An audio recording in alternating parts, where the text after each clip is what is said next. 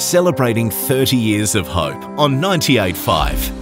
I just wanted to help you out in the only way I could today, and that's to donate some money towards you. It's not very much, but that's all I could do, and it's being matched this hour, so that's really good. It's really hard to believe that there's someone there, because sometimes I just think there's no hope. So thank you guys for being there.